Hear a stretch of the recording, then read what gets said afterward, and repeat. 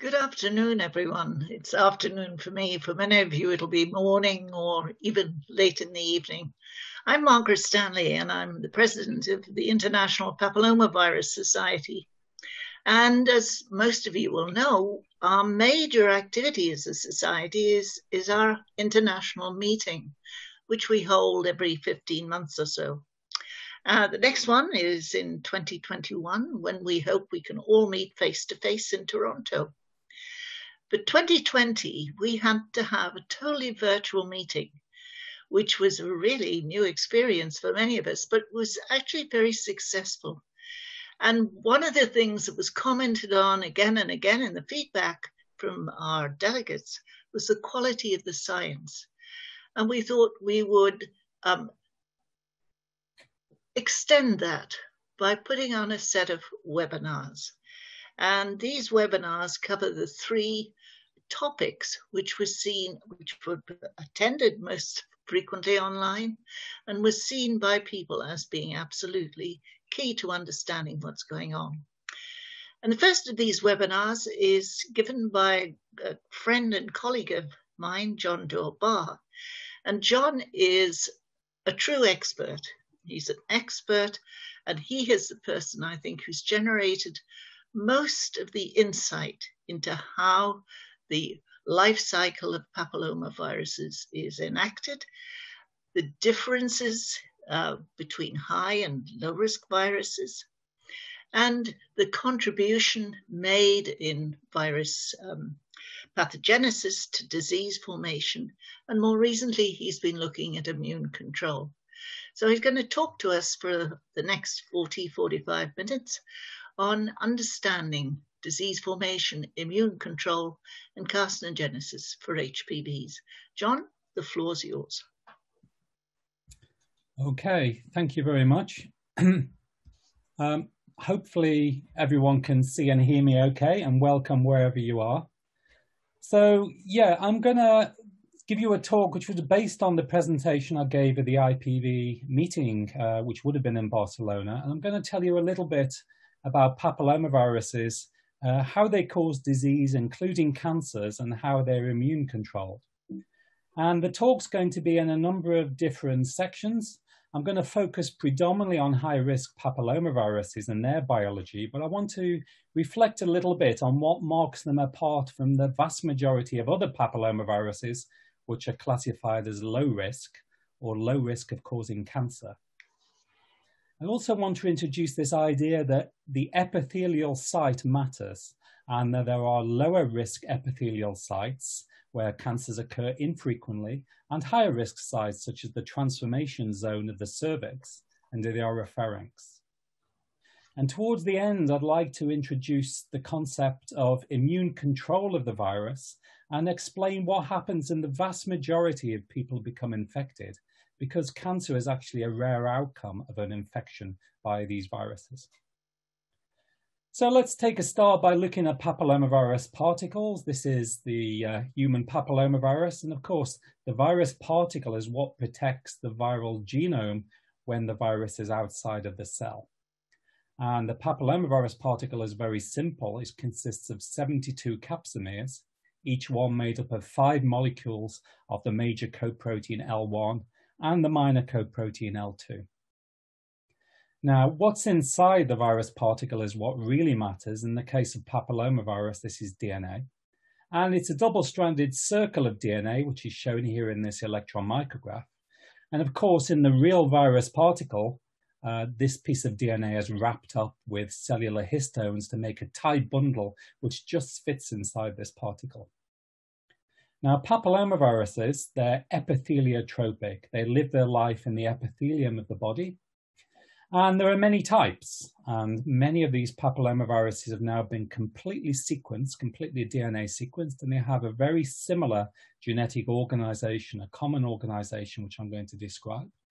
They all have a control sequence of about 1,000 base pairs, and within the rest of their 8,000 base pair double-stranded circular genome, they have a series of gene products.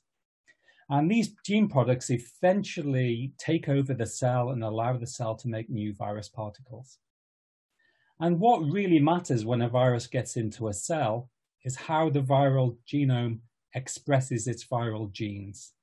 And there are a complex pattern of gene expression because the different gene products are expressed by complex splicing patterns. And so there are very many more gene products than there are genes. The pattern of gene expression determines the phenotype of disease and also the specific viral gene functions. And these specific gene functions vary from different papillomaviruses, and to a large extent, these gene functions underlie the different tropisms of the different papillomaviruses. Now, I mentioned that there were at least 200 human papillomaviruses, and this is an evolutionary tree showing them. And at first sight, this looks very complicated, but it's not quite as bad as it first looks. There are two evolutionary branches of papillomaviruses. One that comes down here and that comprises the beta and gamma types. And I won't mention these much until towards the end of the talk. And another branch which goes up here to the alpha papillomaviruses. And the alpha papillomaviruses are medically the most significant. And within the alpha papillomavirus group are the low-risk papillomaviruses, which cause genital warts, and the high-risk genital papillomaviruses, which cause cervical cancer, oropharyngeal cancer. And within this high-risk group are HPV type 16 and HPV type 18, which are the most important of the high-risk types because together they cause more than 70% of all cervical cancers. Now I'm going to just show you a little bit of information to explain the difference between high and low-risk viruses. And I can do this by showing virus infections of the same epithelial site by a high-risk virus on the left and a low-risk virus on the right. So this is infection of the cervix, and we can clearly see if we look at these three biomarker stains, which I'll use a few times throughout the talk, there's quite a difference between these two viruses. Now the stains I'm going to show here are MCM, which is a cellular replication protein, which marks cells in cycle by the red stain. E4 is shown in green. This is a viral protein involved in virus transmission and is generally expressed in cells which are supporting viral genome amplification. And the blue stain is just a counter stain to show the positions of the nuclei. Now, after infection of the epithelium by a papillomavirus, the virus genome becomes resident in the basal cells of the epithelium. And one of the things the high-risk papillomavirus does is it stimulates cell cycle entry in the basal cells. It also stimulates cell division, which you can see here by these mitotic figures. And low-risk papillomaviruses over on the right do this very poorly. They're very poor. They have a very poor ability to drive cell cycle entry into the basal layer, but they do drive cell cycle entry into the upper layers. And this is cell cycle entry, but not cell division. And all papillomaviruses drive cell cycle entry in the upper layers so that they can amplify their viral genomes to high levels. Now, this is about gene expression and protein function. And for the high and low risk viruses, we know quite a lot about the differences in viral protein functions. So these are some of the key binding targets of the high and low risk papillomaviruses. I just want to focus on one or two of these. The E7 protein of the high risk viruses bind the whole family of this protein family called retinoblastoma. And the retinoblastoma proteins are proteins which control cell cycle entry. And the high-risk viruses bind and affect the function of all members of the retinoblastoma family. The high-risk viruses, but not the low-risk viruses, also affect a class of proteins known as PDZ domain proteins. And these proteins affect cell density and cell polarity. And by affecting these, they control the normal regulation, which tells a cell whether to grow or whether to stop. And quite importantly, I'll come back to this a little bit later, the high-risk viruses direct the degradation of this key cell cycle regulator P53. And although the low-risk viruses also affect P53 function, they don't affect it so dramatically. Now, this is how the virus changes the molecular pathology of the epithelium that it infects. But an important point is that although high-risk viruses can cause these effects, they don't have to. And they can also cause lesions which resemble low-risk virus lesions in terms of their molecular pathology. I'll show you one here. So this is a high-risk HPV infection. This is a CIN grade 2. This is also a high-risk HPV infection, and this is a flat lesion. And the difference between the two is the difference in viral gene expression. And it's the difference in the expression of the viral E6 and E7 genes. Now, the transcript maps of papillomaviruses are very complicated, and there's a lot of different ways in which different gene products can be expressed. But the disease phenotype is to a large extent mediated by these two gene products, E6 and E7. And there's a difference between these two different types of lesions, and it's a difference in gene expression. So let's have a look at how the virus wants to express its genes if it's going to make new virus particles. Now, this is an in situ hybridization to show where viral transcripts are. And this is a very nice technique because we can detect E6 and E7 transcripts in formalin-fixed paraffin-embedded tissue. Now, on the left here, we've done a stain, and these little brown dots just show the presence of a housekeeping gene to show that this particular lesion has intact RNA. But on the right, we've stained for the viral E7 mRNAs, the E7 message. And I want to just explain this in the context of a couple of viral protein functions, the cell cycle regulator RB and P53. So if you just look very carefully, you see the virus is expressing some E7 in the basal layer and also some E6, and is affecting these proteins, causing slightly increased cell proliferation and also affecting the differentiation of the cell by affecting P53. And also this protein, it's a component of the Notch pathway, a regulatory pathway which controls differentiation. And you notice that the cells which are about to leave the epithelium seem to have a low level of E6, E7. E6 and E7 come on very, very high in the upper layers of the normal infected epithelium if the virus is going to be productive, because they're important for viral genome replication. So there are two stages in the virus life cycle where the virus needs E6 and E7.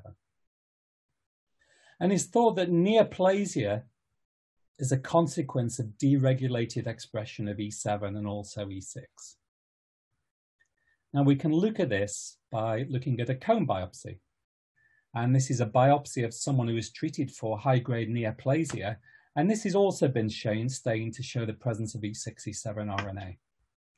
Now, it's very hard to see at this magnification, and you can see it a little bit better in the high magnifications, but I've ordered these just to show you how the expression changes in different grades of neoplasia. So in a cervical neoplasia grade 1, E7 expression in the lower layers is very, very little, and you can see it being expressed for genome amplification.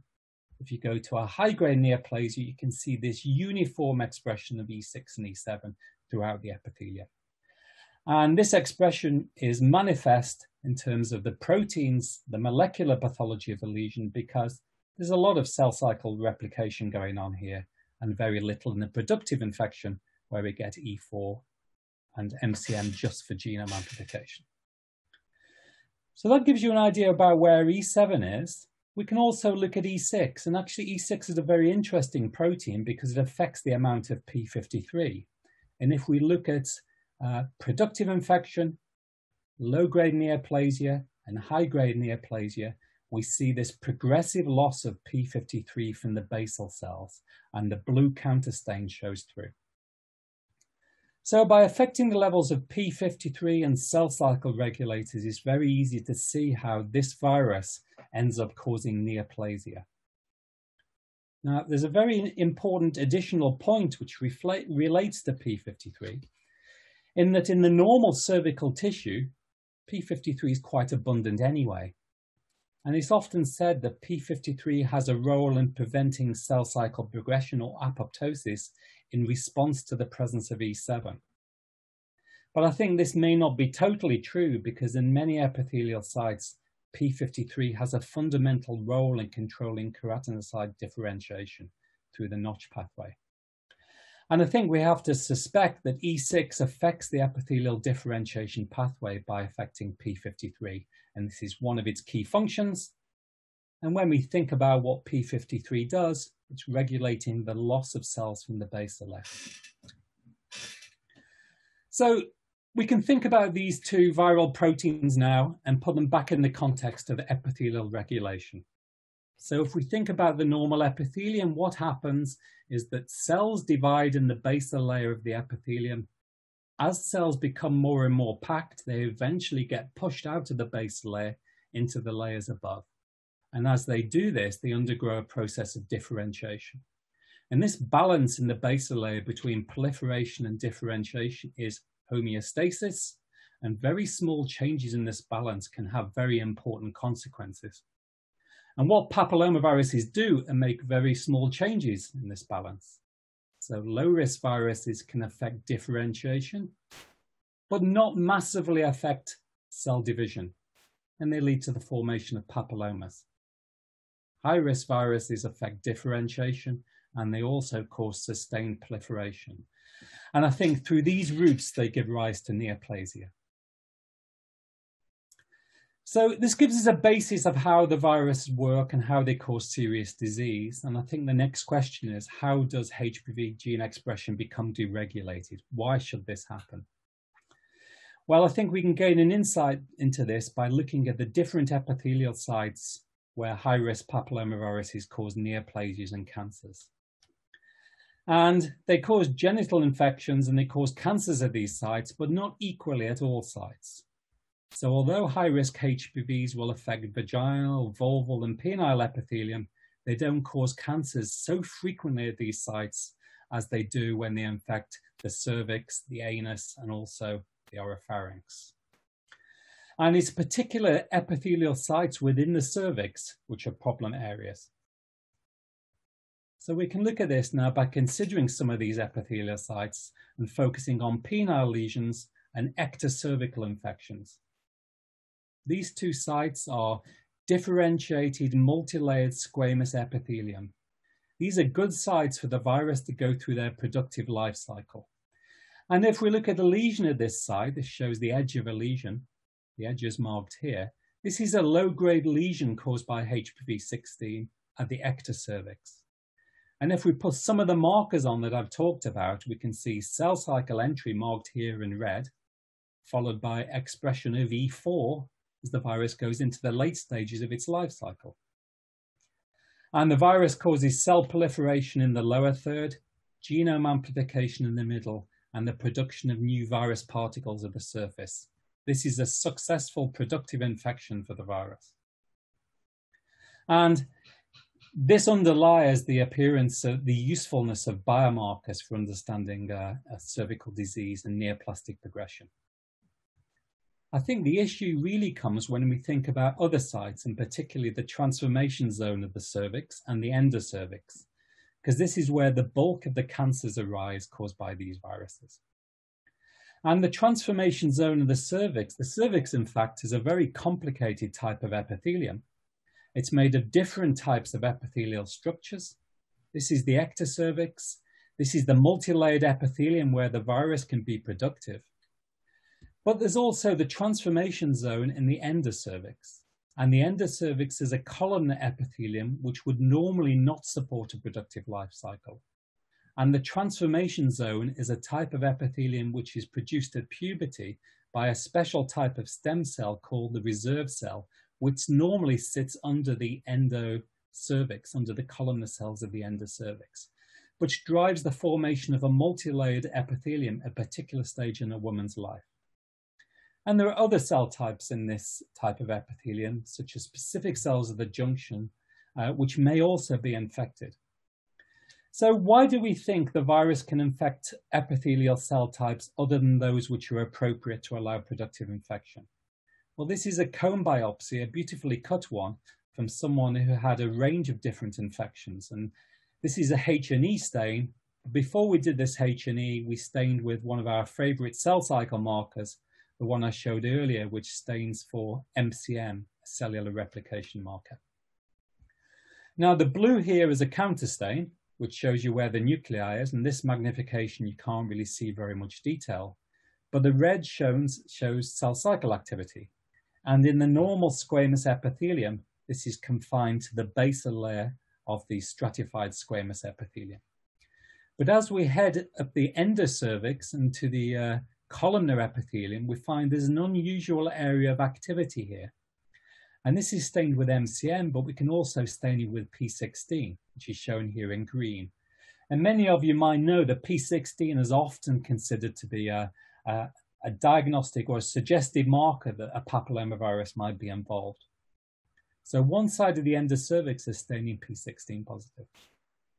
And we can look at this in a bit more detail here in a higher magnification, and we can put the cell cycle marker MCM back on. So this isn't a multi-layered epithelium. This isn't an epithelium which is undergoing normal differentiation. And this isn't an epithelium that could ever support a productive papillomavirus infection. But the virus has got into this epithelium and is causing a thin cervical neoplasia. And the normal pathology of the tissue has changed remarkably.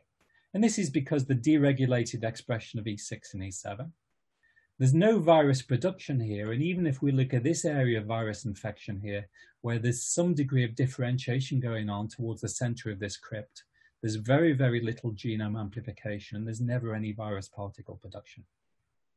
So this suggests that the virus can enter inappropriate cell types and cause problematic disease.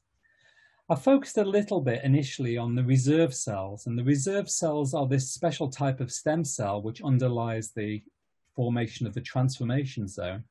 And in the next image, I can show you one or two very beautiful pictures which give us an idea about what the virus might be doing when it gets into reserve cells and cells of the transformation zone. So this is the junction between the stratified squamous epithelium of the ectocervix and the transformation zone. And there's a number of different areas of metaplasia here, which I'll come and focus on. The P16 stain is just used as a quick and easy stain to give you an indication about where virus infections are. And we've also stained this piece of tissue with a marker of the reserve cells, shown here in green. This is keratin 17. And I just want to enlarge this box here to reveal one or 2 points. So the reserve cells are shown here in green. And here we have a metaplasia in the process of occurring. And here we have a metaplasia which is getting close to completion. We have the multi-layered epithelium building up and the marker of reserve cells started declining. But here we have an area where the reserve cells appear to be trying to produce a metaplasia, but it's not working quite as normally. And this is an area of virus infection. And you remember earlier I said that E6 affects epithelial cell differentiation. It leads us to suggest that the virus gets into these inappropriate cells and suppresses the normal differentiation process. There's another area over here which is also quite interesting. Reserve cells, virus-infected cells. The differentiation process appears to be suppressed, and it seems like the virus-infected cells are spilling out sideways from the area of infection. Now, if the virus can affect a number of different cell types, we eventually lead to what happens when it gets into endocervical or cells of the endocervical sites. And here we see a cervical crypt, which appears to be infected with the virus. And you can see that the crypt has become very, very folded, presumably because virus gene expression is affecting normal cell-cell regulation. And then instead of stopping at a normal cell density, the crypt is becoming extensively folded. And here cells from the crypt are starting to reach the surface, but they've been washed away during the fixation process because the normal cell-cell contacts are not as robust as they normally are. So if you've got any doubt that this is virus infected, we can look a little bit more closely and use our RNA in situ approach. And this shows that these little green spots indicate viral gene expression in these abnormal cervical columnar cells. So we get this type of model now where we have 3 different epithelial sites of the cervix. And the idea is if the virus infects the ectocervix, which is a conventional epithelium, which is made up of basal cells, which produce transit amplifying cells, which eventually differentiate, then virus gene expression is more likely to be normal and we're more likely to get a productive infection. We then consider the transformation zone where the special cells called reserve cells, which can build a metaplasia. And they build a metaplasia when the cervix becomes irritated, when there is inflammation, when there is a need for a protective barrier. And these reserve cells start to reconstitute the normal epithelial layer and build up a stratified squamous epithelium of the transformation zone. But presumably they have a different regulation than the ectocervix. And if the virus enters these type of cells, the idea is that their gene expression is different and they end up being manifest as a high-grade neoplasia, a SIN2, which can eventually progress to cancer. And we have to think about infection of other cell types, such as those of the endocervix or the reserve cells which are not undergoing metaplasia. And I think the idea here is that we can get high-grade neoplasias very soon after infection if the virus infects sites like this. And we can extrapolate this model from the cervical transformation zone to the anal transformation zone, and even to other epithelial sites where the virus causes neoplasias and cancers, such as the tonsillar crypt and the oropharynx, where the tonsillar crypt cells have a very unusual organization. This forms a reticulated epithelium, and there are lymphocytes going in and out through a semi-porous basal lamina, and presumably here virus-infected cells may be able to move in and out through this layer too. And when we look at where the virus is, well, the high-level gene expression in the P16 resides within the tonsillar crypts. So I think we have a model here where viral gene expression, if it's correctly organized, will give rise to a papilloma or a flat wart, depending on what type of virus it is. And that if it's a high-risk virus and we get persistence because of an immune defect, a failure of the immune system to resolve infection, then over time, if the virus is in a cell type where gene expression can be deregulated, we have a very simple route towards cancer, where the virus stimulates the accumulation of genetic errors, which eventually lead to the cancer phenotype. Now, in the last 10 minutes or so of the talk, I want to move away from cancer because the cancer progression is a rare outcome of this very prevalent virus, of these very common infections. And in most people, this isn't the route that the virus causes. In most people, the immune system does actually work and the virus is recognized. And this may take some time because the virus has a lot of immunoevasion strategies. But eventually, the immune system will see the virus and disease cleared. So the vast majority of people who become infected will end up clearing their disease and not having a cancer progression path. Now, it's very important to understand what could be happening when disease is cleared. And I think I want to start to introduce the idea that disease clearance seems now to be disease control, or more precisely, immune control of infection rather than true clearance of infection. And I want to pitch this by just thinking about how we have thought of this in the past and maybe how our thinking is changing slightly. So I want to move now from considering the biology of the virus in the cell to the biology of the virus over a woman's lifetime, the natural history of infection during the whole life of an individual. And we know that the virus infections occur at the onset of sexual activity, and the virus is transmitted as a sexually transmitted virus. In most individuals who have become infected, their infection is recognized, immune regression occurs, and disease is cleared. And it's been thought in the past that if a new HPV is detected, this corresponds to a new infection, either to a type they've had before or to a new type. Now, this model, this simplistic model, the field has had quite a lot of difficulty in fitting this model to the observations. And I just want to show you one result from one paper, but there are many results which follow this type of trend. When we look at the detection of new HPVs in someone who has had disease previously, in over 80% of cases, this is either in sexually inactive women or women who don't have a new sexual partner. And so it's hard to understand how new HPV infections can occur in this setting.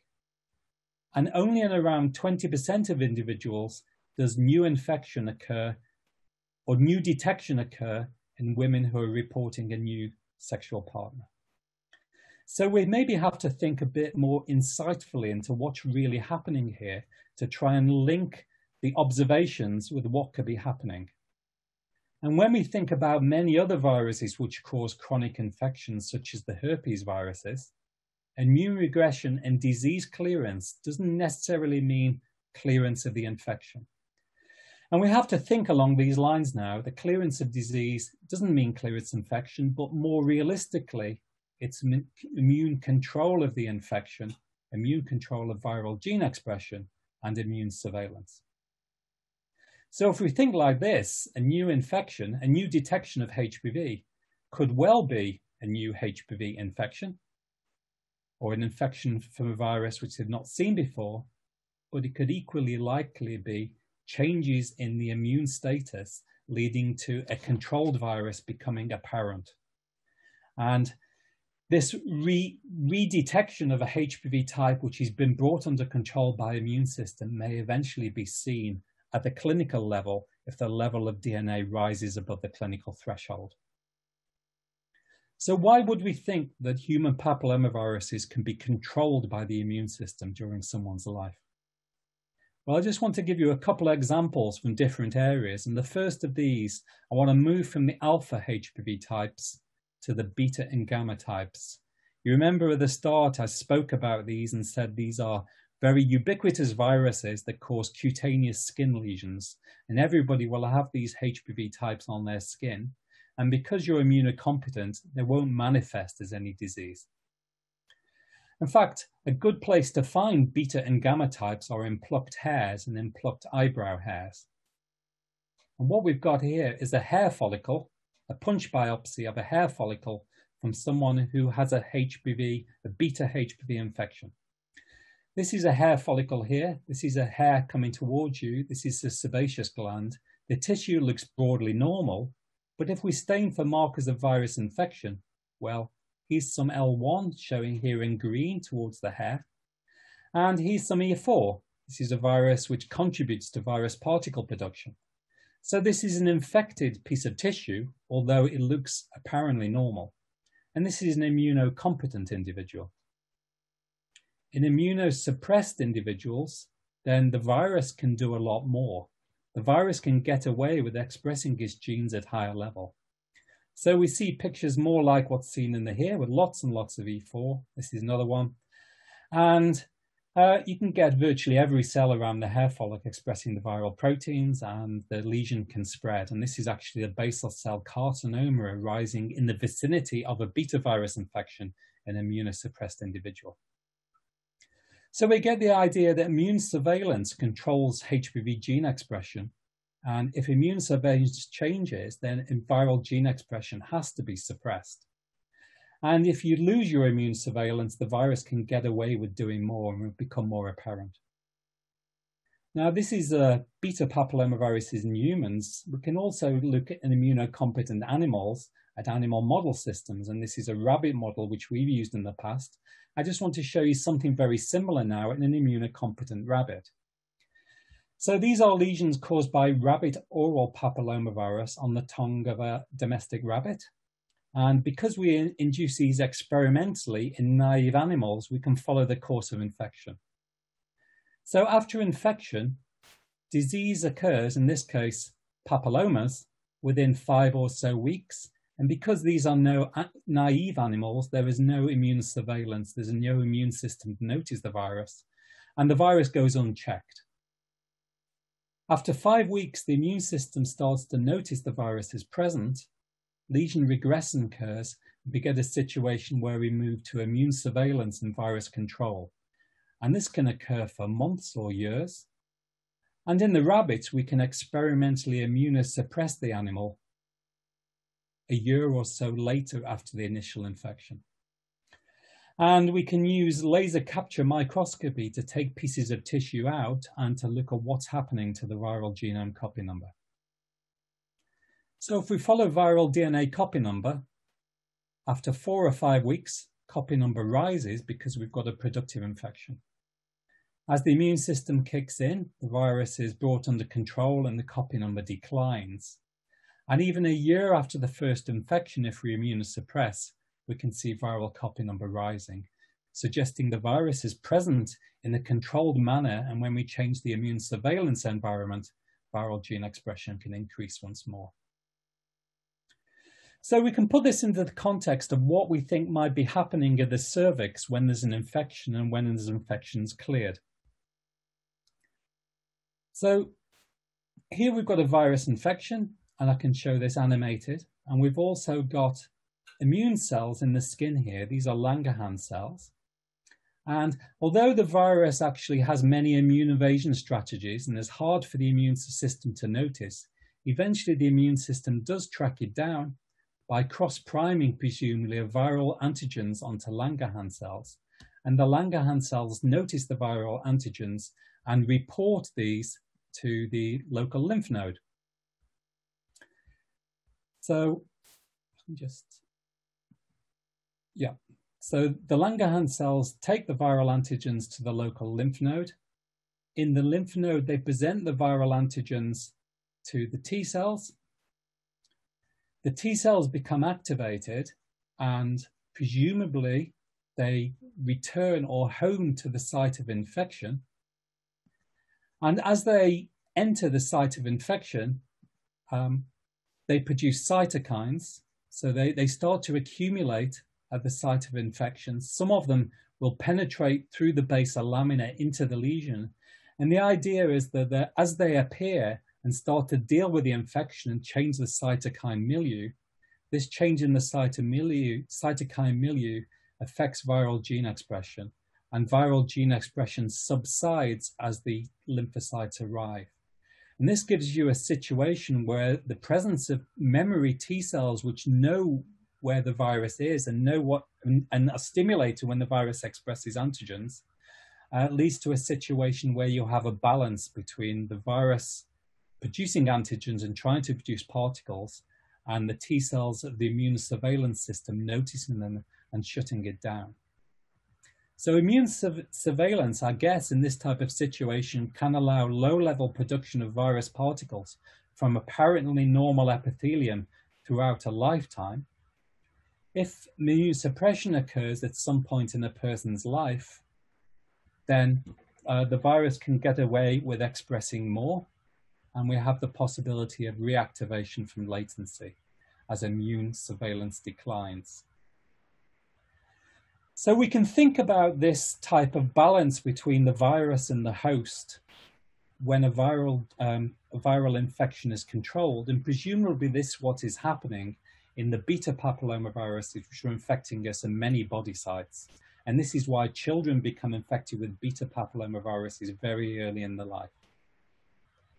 So how can this possibly relate to the cervix? Is this something that happens with alpha papillomavirus infections of the cervix? Well, it's a very difficult a very difficult hypothesis to resolve, a difficult hypothesis to work out. But we've tried to do this by collecting hysterectomy samples from individuals who previously had HPV infections. And I just want to show you the results of a study which we've recently submitted for publication.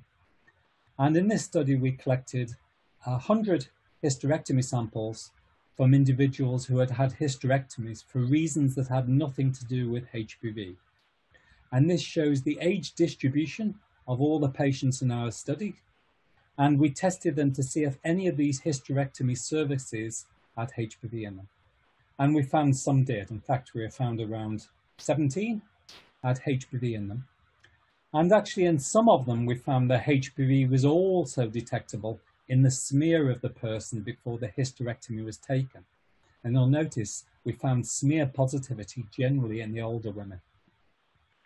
And the type of analysis we did on these 17 normal cervical pieces of cervical tissue was to try and identify what the virus was doing and why these cervical tissues were HPV positive. And we did this using the RNA in situ approach, which I showed earlier. So I just want to remind you now of the RNA expression pattern that we find if there's a productive infection. And this is now shown with the green spots on the blue background. This shows the odd basal cell now and again expressing, in this case, E7, and cells in the upper layers of the epithelium supporting genome amplification and expressing E7. Now, the pattern we see with E7 is actually similar to the pattern we see with E2. E7 drives phenotype, E2 doesn't change the phenotype, but the E2 protein is necessary for replication of the viral genome. And when we looked at these cervical epithelium here from the patients who were HPV positive, we found this pattern of RNA expression when we used a probe to E2. So it was a little bit different than we find during productive infection, but it ranged in these different individuals at different age from just very low expression in the basal and parabasal cells to expression in the basal layer and some expression in the upper layers. And this starts to look a little bit like a productive infection, but not quite. And we get the idea this is a virus infection which is now under control of the immune system. And one suggestion here that immune surveillance is actually controlling the ability of the virus to go through its life cycle and keeping the virus suppressed. And curiously, in one of the lesions here from the very oldest person, we actually found there was a micro lesion.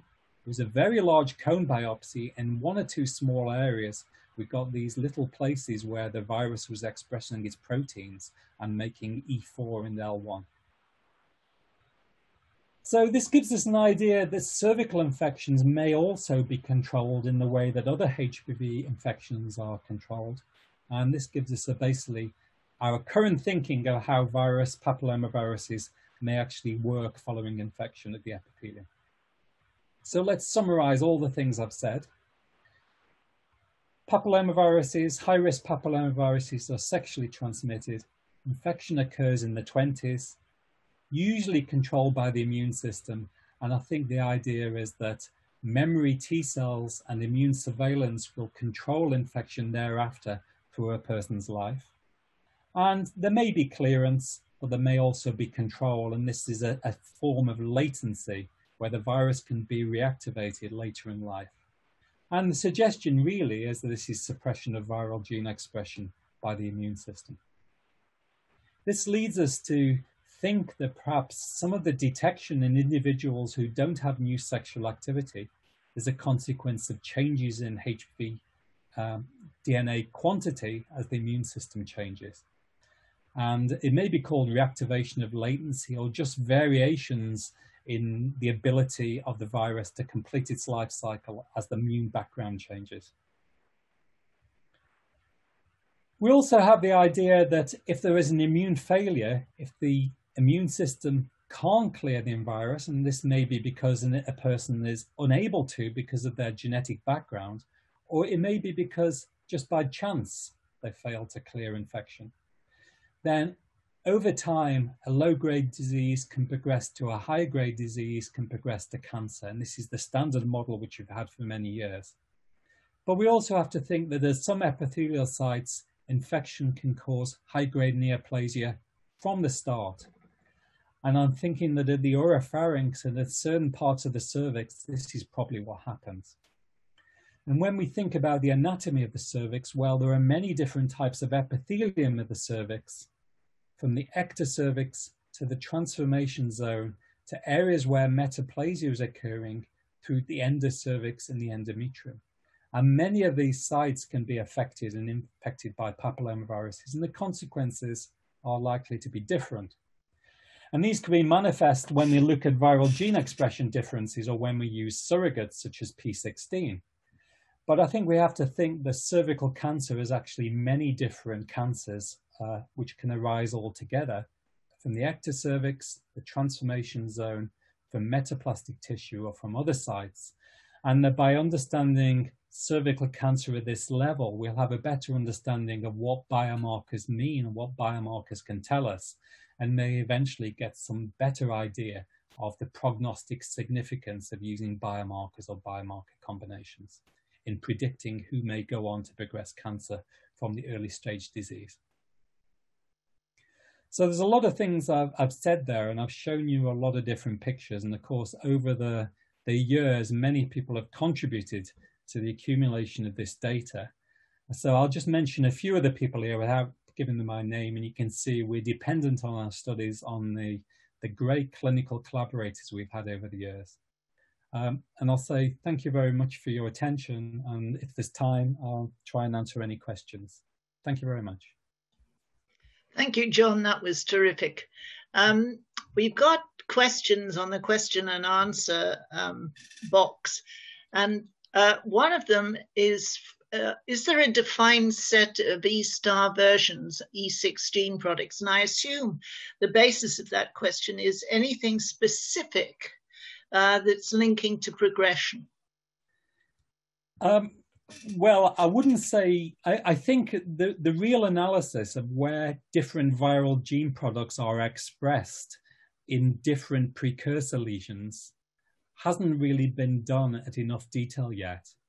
And I think you can only really get to that when you take different disease pathologies and you try very hard to overlay with in situ analysis what's happening with the different gene products. And I think, from my point of view, I would suggest the levels of E7 matter, but also the levels of E6, because E6 is affecting cell density and differentiation. And there are probably different disease manifestations which are directly related to how the extent of expression of these different proteins. And when you come to E6 star and the whole series of, yeah, I would say it's not really understood. And the whole role of some of these other spliced viral products, such as these 6 star proteins in controlling cervical neoplasia, I guess, is not really very well understood. Does that? And there's another quite interesting question, and this one's from Diane Harper. And I have to say it reflects much of the thinking I have, because years ago when we didn't have PCR and we used to look for HPV by southern blotting, we actually identified in most of our hysterectomy sections that we could find HPV-16, and everybody said that was because we didn't know how to do southern blots. But it's age-related, and so the issue is this to do with immune, I wouldn't say suppression, but immunity dropping a bit around about the menopause? Because as Diana points out, estrogen may be really rather important here, and we haven't even looked at hormonal control. Well, I mean, I think some of these areas you mentioned are actually very big areas of study, and it's the tip of the iceberg where we are. Age-related immune differences, I mean, I suspect they're very important. And when we did our hysterectomy study, curiously, we found HPV positivity in the smears, usually in the older people. And that was statistically significant, even though we only had a small number. I think the local microenvironment that the virus finds itself in, and this is the immune environment and probably also the hormonal environment, probably has quite a big impact on what the disease pathology is. And even to the level of whether a SIN1 is manifest as either a SIN1 or starts to look more like a SIN2 or a SIN1. The local hormone environment could cause some variability of that from week to week and month to month. I've got no data, it's just what I suspect. And no, I think there's a lot of great clinical work that can be done here. Yeah, from I agree. Scientists who really want to pile in on this with their beautiful collection of material and to use some of these these methods. There's also a question from Michelle Osborne, and she's really asking, it's a technical question, can you be sure that you're looking at RNA gene products with your in situ expression? You know, is it actually expression, or is it DNA presence? Well, I think we have to be careful with that. I think when you're looking at the basal layer, we're always very careful with our RNA in situ probes to make sure we're looking at spots in the cytoplasm. So the DNA will be exclusively in the nucleus. And when we see spots in the nucleus, that can be unprocessed RNAs or mRNAs which haven't gone out, or DNA. Admittedly, when we do this, we do lots of controls with DNases to try and eliminate this. But when you've got genome amplification, there's just so much DNA there. I wouldn't like to be sure what we're looking at. When we're in the basal layer, we can be very careful to say our signals in the cytoplasm. And we can look at normal tissue as well, and we can do lots of other things. And to be honest, picking up DNA is incredibly hard in the basal layer. And all our probes are different. So if we take an E1 probe, we won't see much. And if we take a URR reverse probe, we won't see much. So they're good controls for the DNA, because the long control region gets the DNA if it's a cross-reactivity. But these are, you can see with appropriate controls, I think you're okay. But you have to be careful, yeah. There's a question from Enrique Bocado, which I think is quite important. When you're looking at latency, is it really latency as you see with herpes viruses? Could it be just persistence and replication and where permissive conditions are available? And I think the animals actually tell you the story here very clearly. Well, maybe you know the answer better than me, but I would say latency is just a version of the immune surveillance. And I would say if you've got a very good immune response and good T-cell response, you force the virus to only be there where it's invisible to the immune system. And so the only place he can hang out anymore is in the basal cells. And if you consider a normal productive infection, you consider other chronic infections like EBV, which maybe you know more about than me, but you know, the idea is the basal cell is it's a latent reservoir. You know, in a productive infection, the basal cell doesn't have to express very much at all. You are actually keeping the viral genome at low copy number, and in low grade, if you ever do an in situ, which we've done recently for HPV2 or HPV11, there's virtually nothing going on that is easily detectable in the basal layer of a condyloma or a normal HPV2 wart. And so they don't need, so, you know, they almost go back, they're forced back by the immune system to the, you could regard it as a, like EBV, you have a latent reservoir in a B cell and you require differentiation to be productive. So it's a slight twist in the way of thinking, but not very much. And then the basal cell is the latent reservoir. And you need differentiation to be productive. So then the question would be, is what kickstarts the quiescent genome into active replication? Yeah, I think it's all down to cunning gene expression transcriptional control. I think when we've looked recently at immunosuppressed individuals actually, and we get quite a few odd insights. One of them being, we did with a group in Paris, we looked at Treeman, the HPV2, and even in completely or people with very poor immune system, you can still get productive warts with very little basal activity. And it makes you wonder whether there are even, you know, generally this problematic cell type where gene expression can be high sometimes, and the virus actually doesn't go bonkers in the basal cell. So yeah, I think there's a lot more to, I think they're tuned to their epithelial site and they tune to particular epithelial cells. And I'm sort of, don't know the answers now, but I'm thinking there's a lot more complexity to the 200 types and the different epithelial backgrounds. Well, there are a couple of comments on the question and answer chat from Vinnie Bonagora and Betty Steinberg. That's quite worrying. They'll have great questions. They probably know better than me. Well, I mean, the studies from their group, particularly in the in RRP and in the respiratory tract, I think have established that latency is a real event in human HPV, which has been disputed, strongly disputed, but I think it's their work. And Betty, of course, showed latency transcripts. So yes. I agree, and those transcripts make a lot of sense with what we see. And to be honest, having recently looked at problematic condylomas, if Betty's listening, we would love to get some RRP lesions now. We're overdue, and yeah, if you've got any, please put them in the post. Now then, can you see your Q&A box, John? Is there anything particular in there that you want to respond I can't. I've lost track of where it is, I'm afraid. Okay. Nick Parham's asked a couple of questions, and one is, what controls the deregulation of E6, E7 expression? Because this seems to be able to happen. I think he's saying, is this deregulation confined to the basal layer when you've got a flat wart?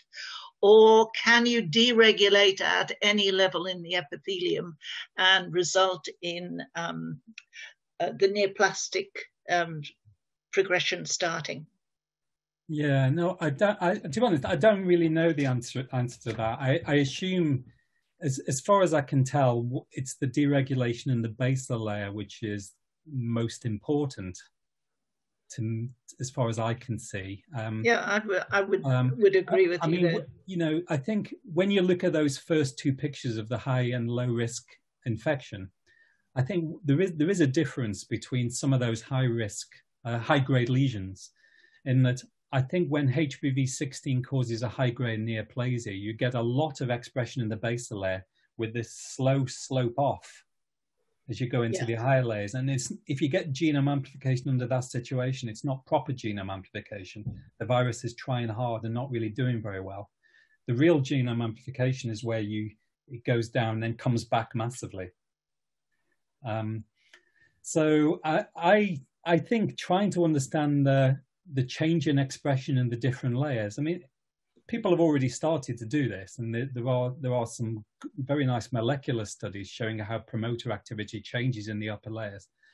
But it's not particularly well understood, and things like the late promoter control are not very well understood. And linking splicing patterns to the different layers of the epithelium has been very hard work. So if we could understand all that, it would be fantastic.